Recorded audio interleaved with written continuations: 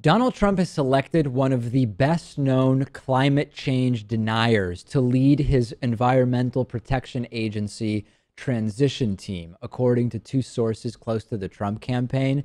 This guy's name is Myron Ebell. He is director of the Center for Energy and Environment at the very conservative Competitive Enterprise Institute.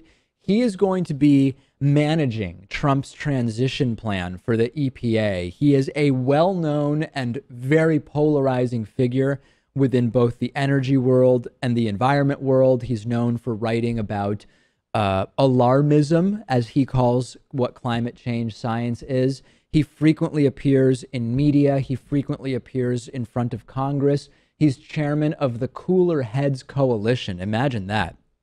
Quite a name. A group of nonprofits that question alarmism around climate science. If you think climate change is a hoax perpetrated by the Chinese, as Donald Trump has said on at minimum one occasion, it does sort of follow that you would select someone from the 0.3% rather than the 99.7% on the issue of climate change.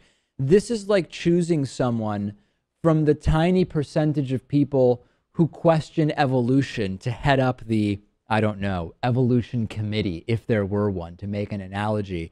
This is not making huge headlines, but it really confirms that a Donald Trump presidency would actually be as terrible as we fear.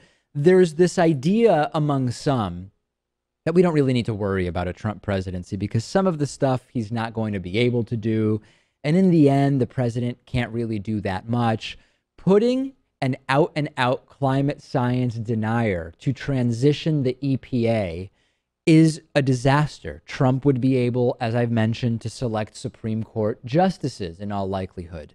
This is an absolute disaster. And if you select a climate science denier to transition the EPA, you should be able to put aside anything else that Trump has said or claimed he will do and realize that this decision alone should uniquely and singularly disqualify Donald Trump from being the president of the United States, but it is barely even making headlines. And this is like, I mean, I'm trying to think of an analogy.